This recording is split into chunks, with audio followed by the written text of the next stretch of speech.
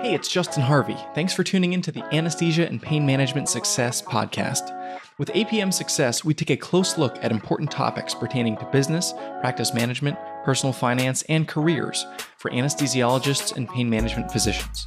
We work hard to take your critical questions straight to the experts. Thanks for listening.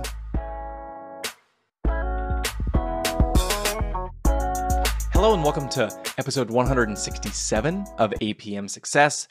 This week I'm republishing an early conversation with Dr. Nirmala Abraham. Dr. Abraham was somebody I met at one of the ASRA pain meetings, the practice management session specifically, and it was clear early on that she was really an expert and had a robust understanding of the business side of pain.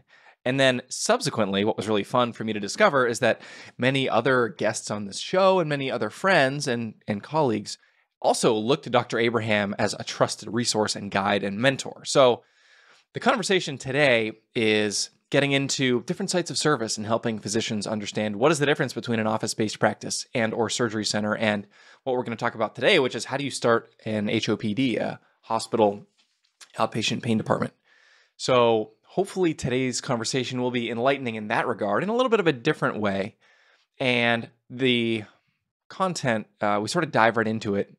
So you'll notice the conversation, we just get right up to speed. And that was another fun thing about talking to Dr. Abraham. As soon as we started chatting, we just kind of, we got right into it. So that's what you're going to hear. Hope you enjoyed today's episode. And thanks for tuning in to APM Success. So basically, when, as soon as you're 14 and can get a work permit, that's how we roll in our family. It's like, okay, you do what you got to do. Yep. Get a job, be productive, even though you're still in high school, but whatever. Yeah. That's just what you did. Yep. And so as it turns out, family business for me was healthcare. At that point, my father had been in hospital administration in a couple of local hospitals in the DC area, because I was born and raised in Maryland. So that's home. And so he had a healthcare management company that he had started up. And so that's where I worked. And my first jobs were typing up and editing contracts for the DC government for his home nursing company. Wow. So I did that, and I worked in the home nursing agency. I helped do marketing, and we would go to doctor's offices, because this was old school. This is like, 1987. Right. So we're literally having to get signatures on pieces of paper for the order. So we were driving around to doctor's offices to do that. And then he had a nursing school. So I worked in the nursing school. I did billing. I typed up the forms for Medicare to submit for the home nursing billing. And wow. So literally that's been my whole life. And then in college, I got a job outside of the family business working in a doctor's office. Okay. So I was doing blood draws. I was reading Holter monitors at the cardiologist side of the practice, and checking in patients, checking out patients, scheduling, doing authorizations. And so I did that in college. Okay. And it's like, oh yeah, by the way, I did actually want to be a doctor since I was 12. So I'm not sure how this will ever be relevant, but okay, now it's time for med school. Yeah. And, get through that. And then all of a sudden, and I did a public health major. I picked up a business minor, and then go into med school. And then all of a sudden I get out into practice, and it's like, oh, wow, that's all really pretty helpful stuff that I managed to do. No kidding.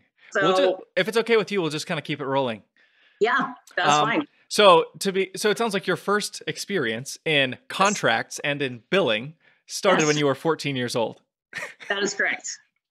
Well, that would explain the deep expertise with which you're communicating. Right. That can't be replaced. Experience can't be replaced in stuff like this, because you don't find this in books. This is all, you live and learn it. Absolutely. And the business minor, I'm sure, helped as well. It did, because it gave me some of the basics in terms of how to look at a spreadsheet, and how do you look at a financial analysis of a program. And it's basics, it's not, high-end stuff, but just knowing, this is accounts payable, this is accounts receivable, this is how the two work together, and this is how you allocate, your funds, and this is, how you process that. And even, the HR 101, how do you staff? How do you communicate with different personality types? And how do you, keep people motivated and all of that. So, just these little things that I kind of picked up along the way have ended up making a pretty significant difference. Yeah.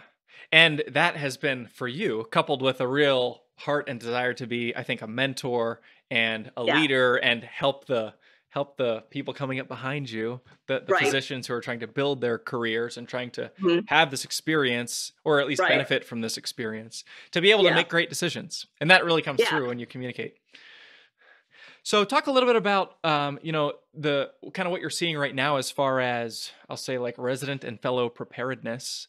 Because one Hmm. of the reasons that this podcast exists is because of this, what I call a significant informational asymmetry that exists Right. between employers and prospective physician employees or potentially partners. So Right. we're trying to, level the playing field. And I know you've tried to do that a lot with a lot of the Right. work that you've done. What kinds of things have you seen, and what kinds of mistakes have physicians been making in this context? And what are the things that we should be aware of? Well, I think what's so tricky right now is the difference between what you are doing in your training and what you ultimately end up doing when you get out into the real world.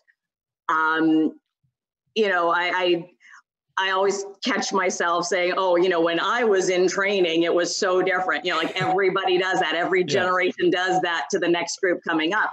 But I was one of the last ones that did not have the 80-hour work week.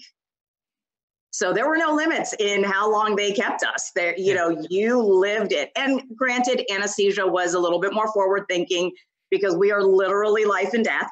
Yeah. And so they did recognize that, okay, if you've been up all day and all night working, you do need to go home and rest. You're not going to be working for the next 67 hours and then get like 4 hours to sleep and then come right back. It was nuts. I mean, it just, but with anesthesia, that didn't happen.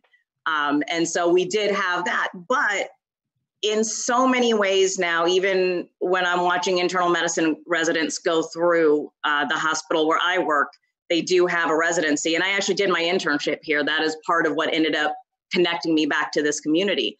But you don't get that real world experience. Right. Because you are working a 16-hour shift and then you have to be off for 8 hours and then you come back. And so there is a disjointedness to training now where you didn't have that before. And so you had more time and you had that level of connection to people that was a lot more consistent. So you had more time to get the information across. And there's so much to learn medically and clinically that where do you fit in what needs to be learned to also thrive as a functioning practice. Right. And with anesthesia, OR anesthesia, it's very different because it's usually a very large group. You have a billing company. You don't have an office per se. So you don't have the overhead issues. You're not dealing with that part of it. The HR stuff, that doesn't really apply. And so you're able to have that in, out. You're just there. You do your thing and you go. In pain practice, it ends up being very different because now not only are you not getting the contact hours, but you are going from a field where that wasn't even relevant to the conversation to all of a sudden a 1-year fellowship of how to be in the clinic and run an office practice and an interventional practice, and almost no time to figure that out because you blink and your fellowship is done and then all of a sudden you're joining a group. Right. And then what? Or you try to start up your own deal and then what? Where could you possibly have found the time to learn that? Yeah, and either of those would be sort of polar opposites, probably from a clinical model standpoint, from the academic center doing a fellowship. Right. And then you've got to move to either a smaller pain group or trying to understand how the business of pain medicine and how that works. It's because it's much more relevant in pain, especially. And there's very little. I did a talk recently for a fellowship program who they got some of their pain fellows together, and we were talking about business dynamics of contracts and of different business models and just the the very basic business 101 that you never get in fellowship. Yeah. And so, how does this idea apply to the pain fellows that you see and that you work with? And how do you try to prepare them with these, call them like street smarts? Right. So I basically do it the way I was taught. And I was really, really fortunate to have an amazing mentor, Mike Ferrante. And I first started working with him during my residency at the University of Pennsylvania. And he was the chair of the department there. And I did my pain rotation. And he was just running this phenomenal practice. And it was in the black, busy, basically like a private practice in academics, which is unheard of. That just doesn't happen. That kind of efficiency and that kind of flow, the throughput, it wasn't happening anywhere else. And so I was watching that happen and I thought, okay, this is pretty awesome. And it made sense because that's how my brain works. I'm kind of programmed that way. My parents gave me the genetics for that business systems approach to everything. Yes. And I am so grateful that they did not try to program that out of me. Because little sidebar, kind of funny story with that is my parents went to a parent teacher conference, and the teacher was like, we really love having Nirmala in our class. And, she's so bright and, she's just really a delight. But one thing that we've noticed is that she feels like she needs to be in charge of everything. And this was in kindergarten. Oh, that's amazing. And so thankfully, my parents were like, well, we feel that shows good leadership skills. Yeah. And, and they let it go. They did not try to, I have zero recollection of them ever saying, you know what, you should probably dial that back a little bit, learn how to play nice with others and don't really cause too much, difficulty. They never did that. They were like, hey, be your best all the time. And if that means you're the one that gets to be in charge of stuff because nobody else can figure out how to do it, then go for it. And so, at a very young age, that's just how I was programmed to be. And so that's how I saw the world. And so, I'm looking at ways to be more efficient, to be more effective. And I saw Mike Ferrante doing that in the program. And knowing that that was a direction that I wanted to go with my career, it just really made sense to me to be a part of that, which of course meant that during my CA3 year, he decides to pack up and move to UCLA. So I'm thinking, great. I used to just be able to hop on the train and 2 hours later, I'm in DC and I'm home with my family.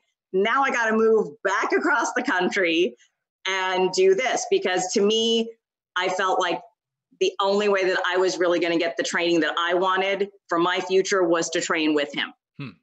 And so I moved. And so I went to UCLA to do my fellowship.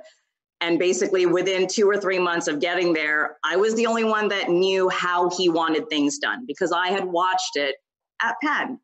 And so we get there and there's nothing in place. There's no process for returning phone messages or doing confirmation phone calls for appointments. And none of that was happening. And he started there in October of 2001. So it was just after 9/11 had happened. Okay. And so he left right after that. I went and interviewed, started that following July. Okay. And I get there and he was like, I need you to help me with this. There is nothing going right here. I need you to see what the deal is. And so literally within a month, I'm running the fellowship program with him as a fellow. Wow. So I'm sitting down with the staff and saying, okay, so this is how we take phone messages. This is, and I noticed, a third of patients weren't showing up. I said, okay, so who did the confirmation phone calls yesterday? And they're like, I'm sorry, what? I'm like, oh, wow. Okay. We've got to really get this figured out. And so within, a couple of months, he was like, all right, you want the job? I'm going to need somebody else here to help me out with this. Because of course, for him, he's big time research, all that stuff. Not that he couldn't be operational, but he needed someone to be operational. And so he just started handing it all over to me. And so what he would do is, okay, here's what we're doing. Here's the patient. We've done the visit. Okay, fill out the scheduling slip. fill out the billing and just hand it to me when you're done. Okay. And so that's what he did. So we learned it. So you did it yourself from the beginning. So it's, okay, here's our scheduling slip. These are the most common, at the time, ICD-9 codes. Here are the most common CPT codes. And so you're just going to circle this and you're going to do this, and then you're going to turn that in. And then once you've done the work, this is the charge slip for the office visit. And so these are, this is what you do. And so that's what he did. So that's how I learned it. Mm-hmm. And so then it just made sense moving forward to say, okay, what better way to learn than right then when it's happening? Because then you get to connect it to something. And so I remember pretty early on, it was probably maybe the third or fourth class that I was teaching of fellows that had come through. We went to an ASRA meeting, and I ran into one of the old attendings from Penn, and we're talking, and we were discussing how we're having some difficulty getting certain procedures authorized and stuff. And so we're just talking back and forth. And then the fellows afterwards, they kind of looked at me like, did you notice that you were mostly talking in numbers? I was like, what are you talking about? They're like, everything it was all like diagnosis codes and CPT. Like, you guys were just going back and forth in code. You weren't really using very many words for that conversation. Because at that point, this was all still very paper-based. Electronic medical records hadn't really taken over. So you just memorized everything. And so to them, that was just fascinating. I was like, okay, well, numbers stick in my head. It's not a big deal. I still remember birthdays of people that I went to, third grade with. And so to me, it's like that was just how you were going to learn. So that's how I taught it. I made sure that as each visit was done, I would talk through, okay, this is why we use this code. This is why we are going to phrase the documentation this way. This is how this translates into then being able to get the right authorization, because if you don't have the right codes and you don't have the documentation to match it, then you're not going to get this approved. And that's going to delay you being able to take care of the patient. Mm-hmm. So it was just an every case by case. And, oh yeah, by the way, if you do it this way, it's going to get denied because this information isn't available. Or if you use this code for this procedure, it'll get denied, because the last thing we heard from the billing company is that they're not covering it for that diagnosis code anymore. So it was an on the fly, case by case. And then, within a couple, 3 months, it's like, all right, now you're going to do it. And I'm not going to say a word. And then if I have questions about it, I will ask you and kind of grill you on it. So that was basically what happened to me, how I learned it. And it just made sense to teach it that way as well. Sounds like absolutely invaluable experience and like an irreplicable learning environment where you came in as a resident who understood the operations. And, during your fellowship year, you're probably picking up the clinical skills of doing interventional pain, but you're also sort of teaching people how to run the clinic at the same time. Yeah. So talk about, there was a transition away from UCLA, and you're in Ohio now. Is that right? Okay. I'm in Dayton, Ohio. Okay, yeah. So talk about what it was like to leave the nest and it was terrifying. And take all of these skills that you had so diligently built up over years and sort of do it from the ground up. Right. So like I had mentioned earlier, this is the hospital system where I had done my internship before my anesthesia residency. And so basically it was one of those situations where when it becomes clear that God has a different path for your life, it's usually a good idea to listen and not try to do the opposite of where he's trying to send you. And realistically, I had always seen myself in a private sector, but because of where I was and the opportunity that I had, I stayed on at UCLA because, like I said, Mike offered me the position pretty early on in the fellowship year, and I started to realize how much I enjoyed that environment. I enjoyed the challenge. I enjoyed the complex cases. I enjoyed the back and forth of being challenged by the people that were trying to learn from me, because then I could learn from them as well. And we were in an environment where that was being supported. And yes, it was important to be efficient and effective and code correctly and maximize our revenue stream. And, all of that was happening. And so I didn't feel like I was missing out on that in any way. And then I had the bonus of having people that I could have these conversations with and have this ongoing dialogue of what is the best practice? What can we do that is now cutting edge and different and all of that? So I had originally thought I'm going to go do my fellowship and then leave, get a ton of world experience and then come back and teach. And so I've kind of done it backwards. I stayed, I taught, gave some experience, and then went out into the big bad world. And I may end up in academics again. I may just find other ways to teach. I don't know, because I still love doing it. How long were you at UCLA before you departed? I was there from 2002 to 3 as a fellow, and then from 3 to 10 as an attending. Got it. Okay. So yeah, 8.5 total. Okay. And then you went from there to Ohio. Is that right? Yes. Okay. Yes. So basically the opportunity came up that they did not have a pain management program affiliated with this health network. And at the time they were doing more total joints than Cleveland Clinic. And they did not have a regional anesthesia program. They did not have an acute pain service. They had nothing that they needed on the inpatient side. Wow. And in order to, build up all of the certifications for Center of Excellence and all that kind of stuff, you needed to be able to document that you had certain things in place. And they had a very skeletonized and not really a cohesive program in place.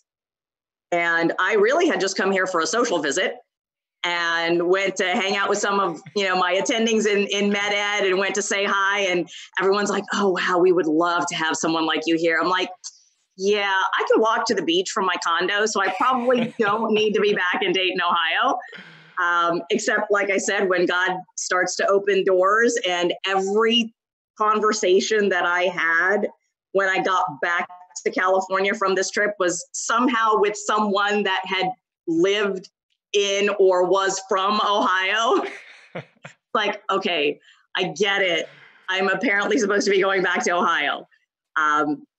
And as it also turned out, my practice manager at UCLA was born and raised in North Dayton. Oh, wow. And so she too had been wanting to come home. I'm like, great. So you wanting to go home is taking me to Ohio instead of to my home in DC. So basically what we did, as it became clear that this was a direction that our lives were going to be heading, was we drafted a business plan.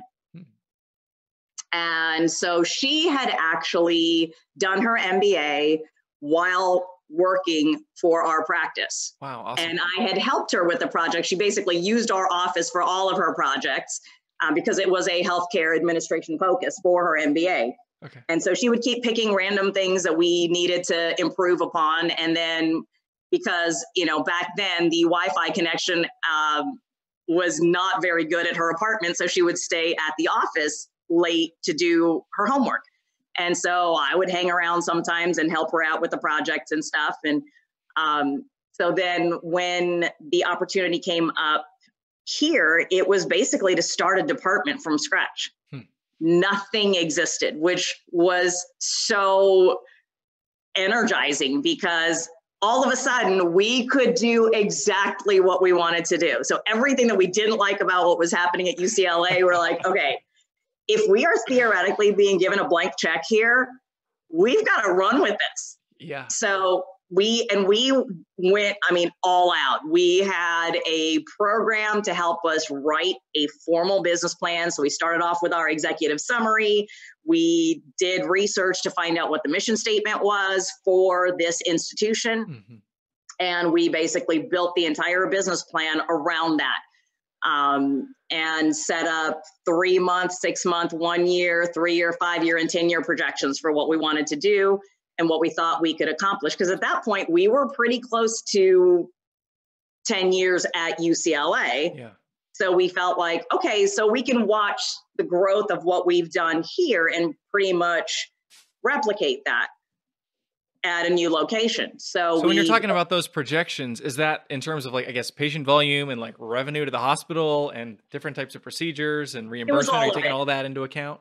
Yes, Okay. absolutely. So we start off with, okay, I recognize that what you want is, coverage for orthopedic surgery. And so the recruitment happened because the last person I met that visit happened to be the director of the orthopedic service line for the hospital. And so she was like, and my friend that I was visiting, she was a trip. She was introducing me to everybody with my credentials. She's like, oh, do you remember? This is Dr. Nirmala Abraham. She did her internship here, and she is now the assistant director of pain management at UCLA. And this person heard that intro, and she was like, wait, what? Oh, we need to talk right now. Yeah. And so she locked the door. We're not letting her out. Pretty much. That's what she did. And so she's like, okay, so this is what we're trying to accomplish. This is what's happening. And, I've been trying for about 5 years now to get this going, and I'm just really having a difficult time. And I just looked at her. I said, yeah, what you're doing is never going to work. And she says, okay, why?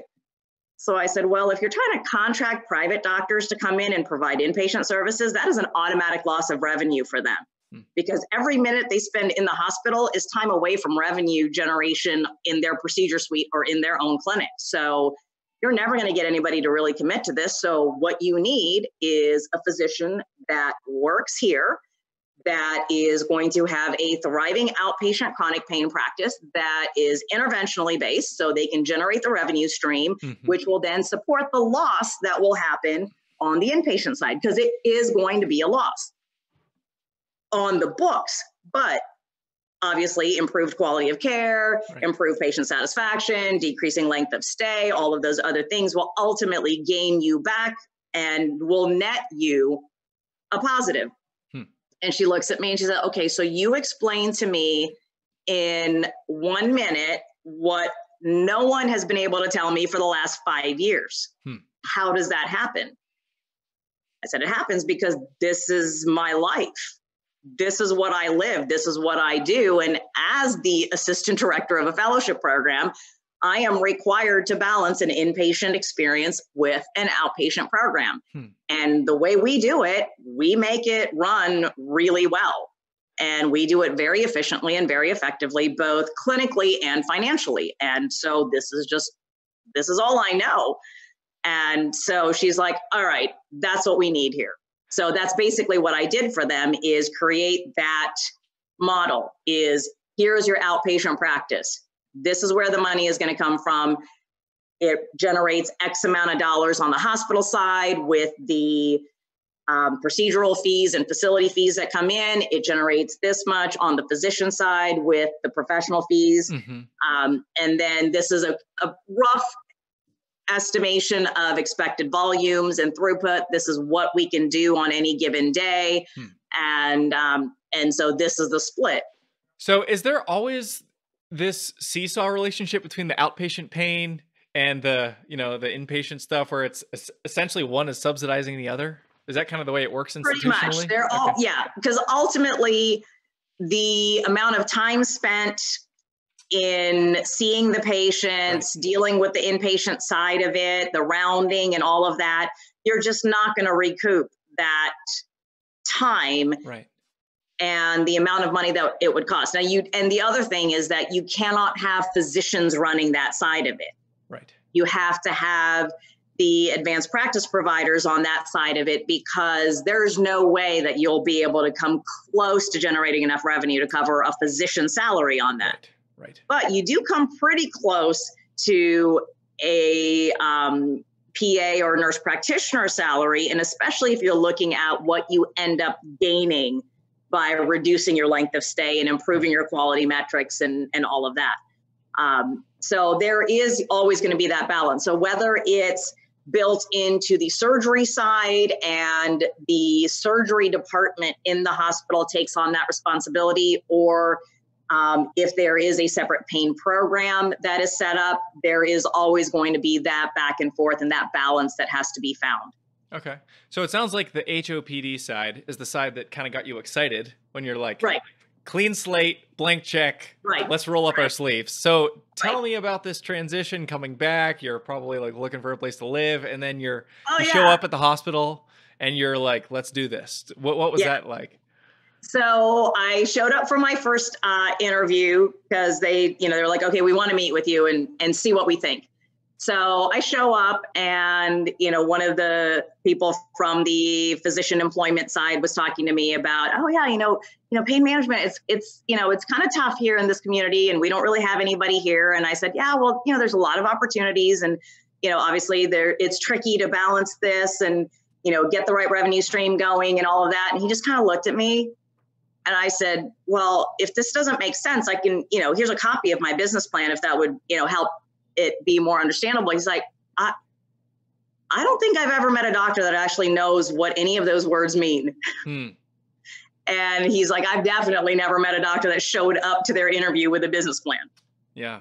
And I said, well, that's all I know. Again, it's a brand new department.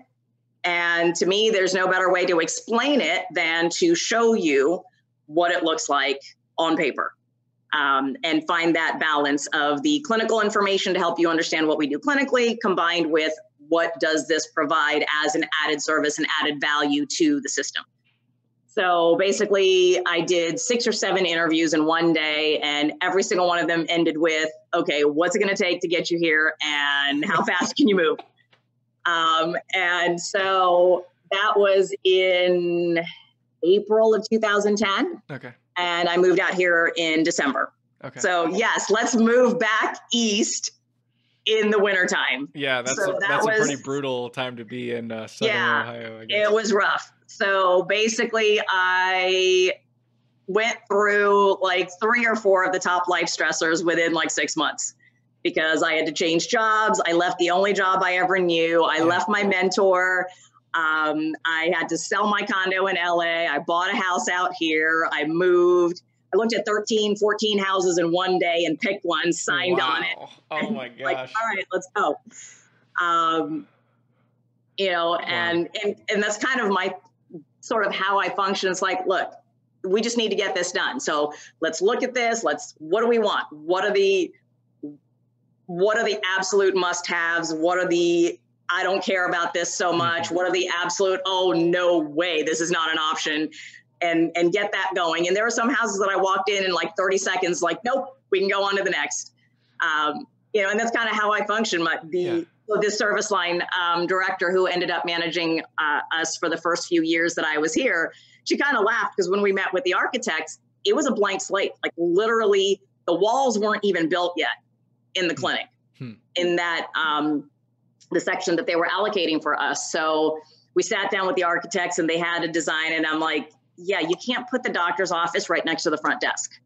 That's a really bad idea. Yeah. So let's redesign this and we're going to do this. And then the interior design person was like, okay, here's some ideas I had. I'm like, okay, that one, not that one. We're going to do that. Okay, we're done. And she just looked at me. She said, I have never had anybody figure all of this out that quickly. I said, yeah, I know what I want. I'm not afraid to ask for it. I'm not afraid to say, no, this is not what I want. So, and there's other more important things to worry about. So let's just keep moving along and get things going. So it was, it moved along pretty quickly. Was the architect with whom you were working, did they have any experience in building a floor plan to be optimized for, patient flow in a hospital outpatient department?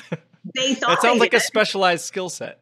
Yes, they thought they did, but turns out they didn't. Okay. And so again, having spent a lot of time thinking about, okay, what is the ideal flow? Like we had moved to a couple of different offices when we were at UCLA, and they were in the process of trying to design another space for us to move into. So the manager that actually ended up coming with me from UCLA to here, we've now been working together for 17 years. Wow. That is awesome. Unbelievable. Yeah. Yeah. And so she and I had, that's what we did because I was running the operational functional side of the practice at UCLA. She was the manager. So we were, hand in hand the whole time, redesigning space, looking at what the flow was. Okay, this is horrible. We need to fix this and do this differently. So again, when we had the opportunity to design from ground zero, we said, okay, we like sort of what you've done, but here's the areas where this doesn't work. And so we sat down with them and kind of redesigned it and explained it. Said, okay, if you want the patients to come in here, and then the flow needs to go to, the MAs to get them checked in to do this. And then you need to take them to the rooms. And then, you need the clinical space for the physicians. You need office space, admin space, and you want to separate that from patient care areas because you want them to have privacy. You want them to be able to get away from where the patients are to do what they need to do. So the architects had never really even thought about it that way. And so when I was talking them through that, they're like, oh, wow, that really does make a lot of sense. Yes, it does. Now, did you just pick all this up intuitively from your time at UCLA? Is this something that most people who, having worked in a pain department, would be able to intuit? Probably not. I think a lot of people can get bits and pieces of it, but one of the things that I've always been able to do is look at the 20,000 foot view. Yeah. From above and just kind of see all of the parts moving and say, okay, this is what would be the ideal. So, for as much as I am a very detail oriented person and want X, Y, and Z to be in line, I can also see where if this isn't happening, that's how it's going to impact all of these other things. Mm-hmm. And so, there are some parts of it that you would just be able to figure out, like, yeah, you definitely don't want the break room to be right next to the patients. You don't, there's certain things that you would just figure out were poorly thought out. Right. But then there's other little details that you may not think of in terms of layout and, where is the most efficient location for the medical assistant? Where do you want the scheduler to be? How do you want check in and check out to flow in the front desk space? And, there's a lot of that physicians don't necessarily think about because to them, they're handed a chart, they walk into an exam room and that's it. That's all they think about. They don't think about all of the steps that it takes from when the patient walks through the door and then they have to be, guided through this visit. Not everybody's going to even bother to think about it that way because most physicians, that's not relevant to them. Yeah. Were there any other resources that you had to draw from in order to answer some of these questions?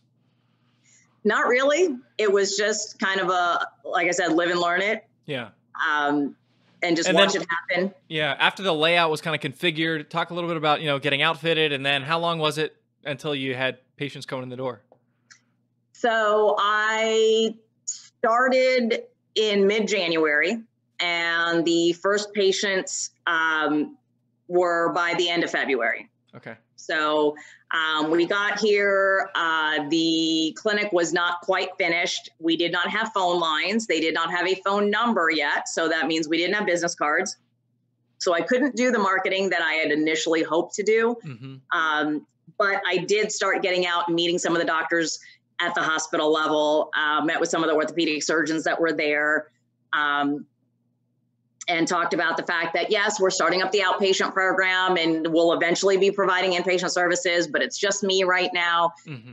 I did have a nurse practitioner that was hired part-time, but this was going to be a huge undertaking because it was just me as a physician and in a specialty that the hospital didn't have. And what I did not know at the time was that Dayton was in the midst of their opioid crisis peaking. And I had no idea it was that bad. Yeah. And within months of getting here, House Bill 93 passed, which is the one that cracked down on the pain clinics and what was a definition for a pain clinic. And so all of a sudden you had a bunch of practices that were trying to get rid of all of the patients that they'd been prescribing opioids to for years. Right. And then on the inpatient side, they saw so much in the way of complications from drug use, IV drug use, overdoses and all of that. And so all of a sudden, the inpatient side became a lot more complex. And the outpatient referrals were also a lot of people just trying to dump off on the newest pain practice in town. Let's get rid of these patients. Yeah. So I got out, I started meeting with people, told them the outpatient practice was starting up and hopefully in 3 to 6 months, we'd get some inpatient stuff going. Yeah, except that the first patient I saw was an inpatient because one of the first surgeons that I met with had a patient that was on methadone and was getting a knee replacement. And he had no idea what to do for a post-op pain control for a patient that's been on methadone. And so, everything got flipped completely upside down. And I ended up starting both the inpatient and outpatient at the same time. So that was go ahead. challenging. Yeah, no kidding.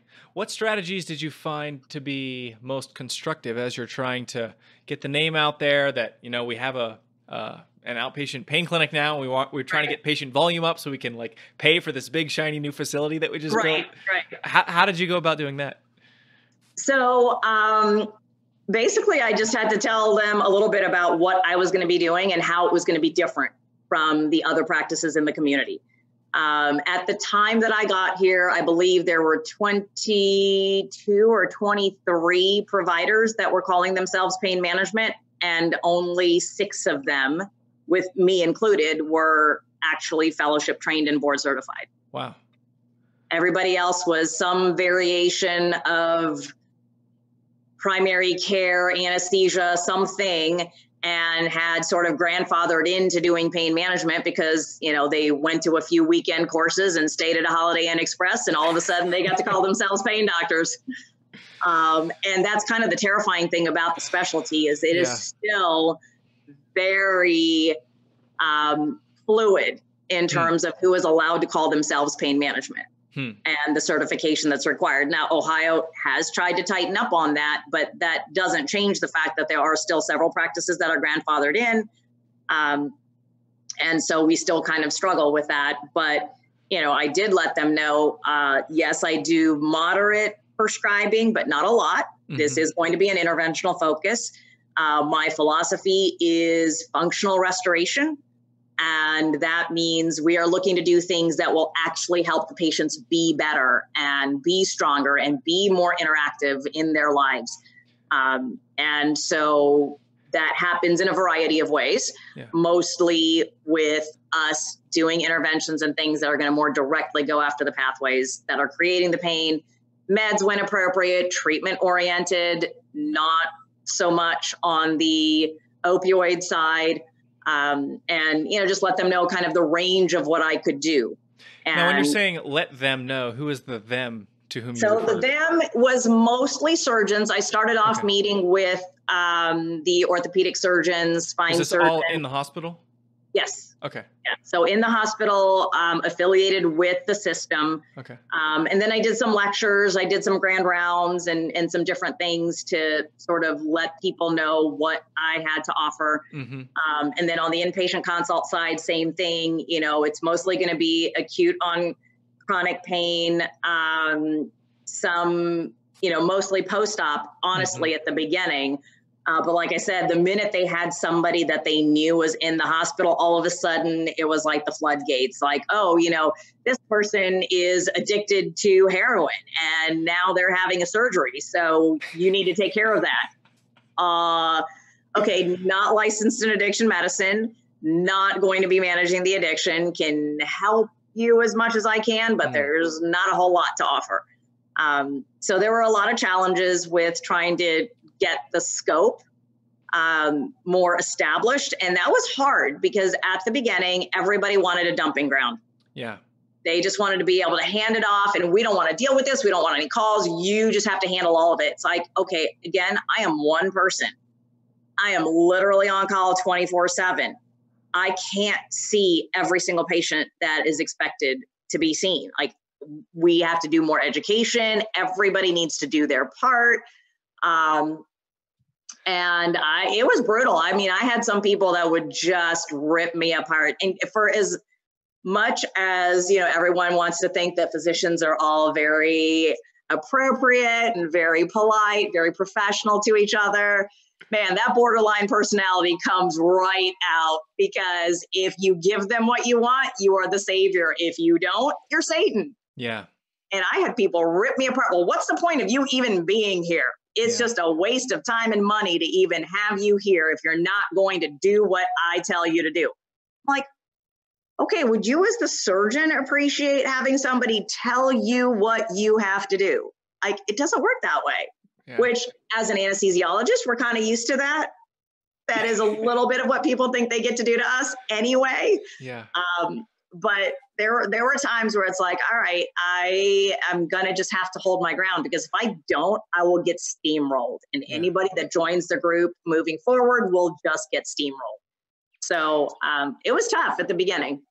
Did you have any low points or points when you were like, I'm in over my head and I'm not sure this thing is going to work? Or maybe a less dramatic version of that? Oh, there were many of those. Yeah. And can you maybe tell one or two anecdotes about just some of the challenges you encountered? Okay. Yeah. So when I first got here, the system was just growing in terms of the employment model and getting people onboarded and all of that. And they hadn't really onboarded a lot of physicians from outside of the community. Mostly it was acquiring practices that were local. And so, getting my credentialing done and all of that, there were a lot of challenges that came up with that. And they were, just figuring out their processes. They hadn't really done that very, very much at that point. So, with all of the stresses of getting here, building the new department, trying to get the word out, and, trying to figure out what's going on, I actually broke out in hives. Wow. From the stress. From the stress. And I was fine. I was exercising, I was working out, I was doing everything that I could think of to manage the stress, but I just broke out in hives. And one of my good friends had done her internship with me here, was in primary care. So I went and I saw her, and, she gave me some antihistamines. I was on 4 different antihistamines. And still totally functional, not at all sedated, hopefully not operating any heavy machinery or anything. Right, but it didn't, I still couldn't sleep. Wow. And so I go to the pharmacy to fill the prescription, and they're like, oh, I'm sorry, your benefits aren't actually entered in the system right now. And I'm like, what? So I didn't have benefits. So they didn't have me entered into HR.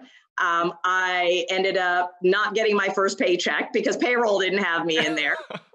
And it all happened like the day we were supposed to open, there was an ice storm. Oh my gosh. Yeah. It's funny because I'm thinking back to 2010. I was at Villanova in Philadelphia, and I'm thinking about, we called it the snowpocalypse of 2010. Yes. I don't know if that hit Ohio at all, but we got like that 2 days in a row where it was like 12 inches of snow both days. And it was just very extreme this was weather. 10. Yeah, this was 10 going into 11. And I can't remember. We didn't get a ton of snow, but we had a lot of ice. Okay. But yeah, it was bad. It was bad. And I'm like, okay, I must be, all I had to keep telling myself was, all right, I must be doing something right, because the universe is trying to destroy me right now. Yeah. So clearly I'm on the right path. Yeah. I just need to figure out how to manage this. So like little things like that would happen. And I'm like, okay, I'm good. I'll be fine. I think it says a lot about your personality that's how you interpret that. That as things get tougher, you're like, this is a sign that I need to keep going. Right. Yeah. And people would look at me, they're like, are you serious about that? Like, hey, you know what? This is how I'm choosing to cope with this right now, because the other option would be to curl up into a little ball in a corner and cry. Right. And that's not me. So we're going to go with this instead. So there were, things like that happened. It was tough building up the patient volume. It took time. And the starting over, being 8 years out of training and, just having to build up everything, it was tough, because there was that part of me that was like, okay, maybe I do need to just start taking everything and not, screen patients and not be more careful about what I'm letting into the practice. But then I just knew that was going to set me up for more problems in the future. So I just made the choice to say, okay, we're going to stick with our vision, with our plan, with how we want to do things. And then just let that eventually build up into a reputation that makes people want to send their patients here. And it worked. It was not easy at the beginning. And there were definitely times where I felt like, I don't know if this is going to go anywhere. I would go to some of the meetings with orthopedic surgeons, and the top operating surgeon wouldn't even talk to me. because, and understandably, because they've been burned so many times by people that had come in and said they were going to do pain management for them, and then they didn't. They would be there for 8 months, a year, and then they'd bail. And so he didn't have any faith that this was actually going to play out. So he was like, why am I going to bother? But I would keep showing up at the meetings and working with them. And then I had a second nurse practitioner that joined me at the end of 2011. And she was amazing. Had a ton of experience doing pain management at one of the other hospital systems in the community, and mostly on the inpatient side. And so she was helping me looking at the order sets for all the different surgical service lines and kind of revamping things and kind of building up some of the gaps that they had here. And she turned to me maybe 2 or 3 months into being there, and she just looked at me. She's like, "What were you thinking?" I was like, "What?" And she's like, "This job, what is the matter with you? What were you thinking taking this job and taking on all of this? Like, this is insane." I said, "Well, I just figured when the time was right, the right people would show up, and here you are. So off we go." Yeah. And she's like, "Okay, but you're nuts. Like, you're insane." Okay, maybe I am, but that's probably what it takes to do this job. So I'm okay with that. And within a year and a half, that same surgeon that wouldn't even, acknowledge my existence, all of a sudden wouldn't do anything if I wasn't there. Like, as soon as there was something that had to happen with pain management, he was like, "Well, what does Dr. Abraham think?" And I'm like, okay, well, what about this? Okay, that's good. We'll do that. And when they had to revamp some policies with extended care and home care and things like that, part of it was going to revolve around how do we make sure that we transition the right pain processes and protocols from the inpatient side to the outpatient side. And he was like, "Well, Dr. Abraham has to be at that meeting because that's going to be really important for us to transition that over as well." So that was huge. Being able to win someone over like that was really gratifying. And it did also then lend a lot of credibility to the work that had been done. So that was a big win. Cool. Well, thank you very much for sharing your story, Dr. Abraham. It's been a pleasure speaking with you. I have one more question that we'll close with. Sure. And yours is a pretty remarkable story. I love the fusion of like entrepreneurship and medicine and being able to construct this vision that you had. It sounds like a really unique and exciting opportunity. And I would love to hear just a little story or anecdote about a little snapshot into this process when in the midst of, maybe it was like having hives and like the architect doesn't know what they're doing. Like a lot of things, there's a lot of challenges, relationships with surgeons, all along the way. There's a lot of, you said it, like things are just very, very challenging. Right. Tell me about a little snapshot of a moment you had, whether it was with a patient or talking to a surgeon or whatever, when you said, "You know what, I can see, I think this is going to work. I think we're going to make it through. I think that I'm going to see ultimate validation of all of my efforts." Right. So, I mean, there's so many of those that happen, at multiple levels. And for me, because I had the academic portion of my life where I did have that opportunity to be a mentor and to have people go through the educational process with me, combined with the private sector where I had more of the professional dynamics. I think on the academic side of it, one of the most amazing moments for me was actually this past fall for ASRA. Dr. Andrea Nickel, who was the program chair, was one of my fellows at UCLA. Wow. And so that was huge for me, for both of us, and for women in pain medicine, because I was the last female program chair in 2007. Wow. And so there had not been a female chair for the fall meeting since me and then her.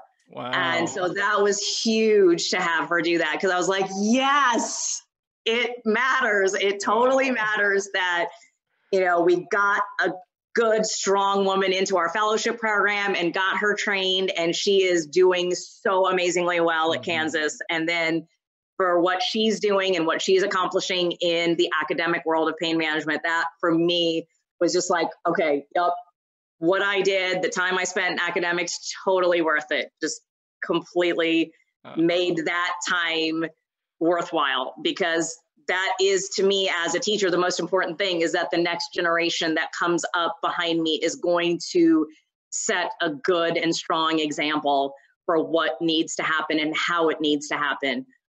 So that, for me, on the academic side, was amazing. On the professional clinical side, definitely, like having that surgeon go from not wanting to communicate to feeling like, wow, this is so great to have you here and we want to make sure we keep you involved. That was a big moment. And there were several like that where, the nurse practitioners that I would work with, they're like, yeah, we're having such a tough time, getting these doctors on board and getting them to see the value of what we're doing on the inpatient side. And, just being able to communicate with them and having those moments of, look, you remember this patient, you guys were having a really difficult time. And they're like, oh yeah, this, why don't you come to our next meeting and let's talk about what we can do. And so having those opportunities to make those connections and help the program advance, that's been huge. And I think one of the things that we had also talked about at the meeting last fall was what brings you joy. Yes, yes. And so I was going through my Marie Kondo phase of, if there's something in your life that's not bringing you joy, then you need to get rid of it. And that's not the way that most people think of their career. Yeah. But I also feel like in medicine, we have to sacrifice so much to get to where we are. Most people are basically picking up the equivalent of a mortgage in school loans, if not more. Mm-hmm. And that is a huge burden that you carry with you, because if this is what you decide you want to do, this is what I wanted since I was 12. I didn't know what that meant at the time. I didn't know what, financially, what that was going to do to me, mentally, emotionally, psychologically. I had no idea what impact that was going to have. But what I do know is if I was not willing to give a piece of me to this job, people would be able to tell. And it would be noticeable. And so, at the beginning, yeah, there's a big part of it, especially now, that ends up being about, I got to make money. I got to feed my family. I want to actually drive a car that's not 15 years old. I want to live in an actual house, not an apartment. Yeah. There's all these things that you want to be able to transition into. So at the beginning of the career, a lot of times it's, I got to make the most money that I can possibly make. Okay, but sometimes you end up having to do things that are not necessarily in the best interest of the patient or of medicine in general to get there. And we all know the stories of people that have had questionable ethics and what they've done and where they ultimately end up. And my fellows, they would ask me about that all the time, because especially in LA, there was a lot of people doing shady stuff. Yeah. And so I would tell my fellows, look, if I find out that you're doing any of this, I will come to your office. I will snatch that diploma off your wall, because I will not have you saying to anybody that you trained with us and then you're doing that. So like figuring out how you want to live your life, what are your priorities, and then making sure that you pick a position that is going to make sense for you. So if what you want is to be connected professionally and to be involved with education, then you go that path. If what you want is to be in the private sector and you want to have more of a business model and you want to do that, then you look for that. But knowing who you are as a human and then who you want to be as a physician and kind of putting that together is going to be very important, because medicine will suck the life out of you very quickly with what's happening right now. And just today, I had one of the most amazing little moments with a patient, because it's somebody I've been taking care of for a couple of years. I take care of his wife as well. And he came in for his procedure and he was like, you know what, doc, you are one of my favorite people. I was like, oh, well, thanks. Wow. And he's like, no, seriously. He said, you are so happy. Whenever I see you, you are happy and you obviously love what you do. And he said, you have no idea what a difference it makes to have a physician taking care of you when you're hurting like this that really loves being able to do what they're doing. He said, there's just not enough people. He said, you know, it is such a blessing to be able to do something with your life that you really love to do. And that's something that is so hard to hold on to in any field of medicine, but particularly pain management, because you are constantly faced with people that are suffering. And how do you let people know that you care without absorbing so much that it just makes you jaded and burned out and tired? So I think, you know, those kind of moments when people can reflect that back, it's like, okay, then I'm okay. You know, for whatever my frustrations have been, whatever my issues with staffing and scheduling and whatever the disaster of the week happens to be, if the patient is still able to see that I have joy in what I'm doing, then I'm still where I'm supposed to be. Yeah. So that little moment today was very validating and very important, because we don't get a lot of positives in medicine. We are always being told what we're doing wrong and what standard we're not meeting. Yeah. So, you know, and in the end, most of us still go into medicine because we want to take care of people. Mm-hmm. And we want to be able to make a difference in people's lives. So, you know, being able to know that that's still happening is really pretty cool. Awesome. Well, thank you for sharing with us today. And thanks for joining us, Dr. Abraham, on the Anesthesia Success Podcast. Yeah, absolutely. If you liked what you heard this week, head on over to apmsuccess.com, where you can find more content and free resources to help you build a successful career in anesthesia and pain management. If you wanted to leave a review in iTunes, I'd also really appreciate it. Thanks for using some of your valuable time to join me today on APM Success.